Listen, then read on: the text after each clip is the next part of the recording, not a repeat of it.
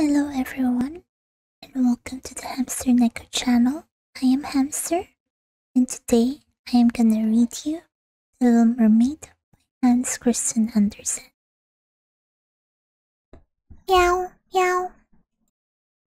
This will be the first part of our ASMR series where you can use to keep you company, to help you sleep, or to help you relax. Without further ado, this is The Little Mermaid by Hans Christian Andersen. Far out at sea, the water is as blue as the bluest cornflower, and as clear as the clearest crystal. It is very deep, and if many steeples were piled on top of one another, they would not reach from the bed of the sea to the surface of the water. It is down there that the mermen live. The most wonderful trees and plants grow there, and such flexible stalks and leaves that at the slightest motion of the water they move as if they were alive. All the fish, big and little, glide among the branches, just as up here birds glide through the air. The palace of the Merman King lies in the very deepest part. Its walls are of coral, and long pointed windows of the clearest amber.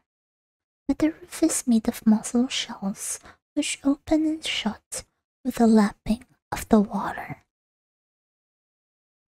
The Merman King had been for many years a widower, but his old mother kept house for him. She was a clever woman, but so proud of her noble birth that she wore 12 oysters on her tail. The other grandees were only allowed 6.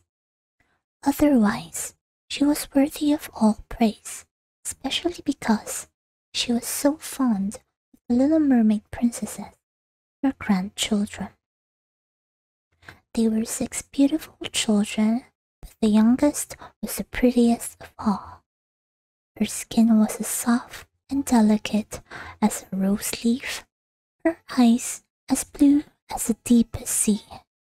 But like all the others, she had no feet, and instead of legs, she had a fish's tail. Each little princess had her own little plot of garden where she could dig and plant whatever she liked. One made her flower bed in the shape of a whale. Another thought it nice to have hers like a little mermaid.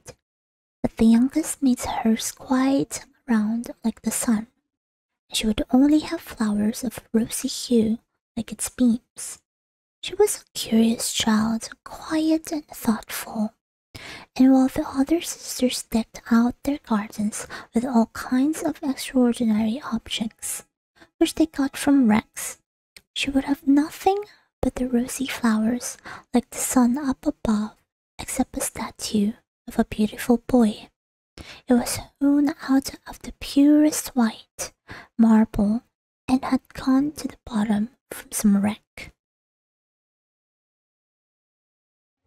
If you find the video enjoyable or helpful in any way, please like and subscribe to help with the algorithm of the channel.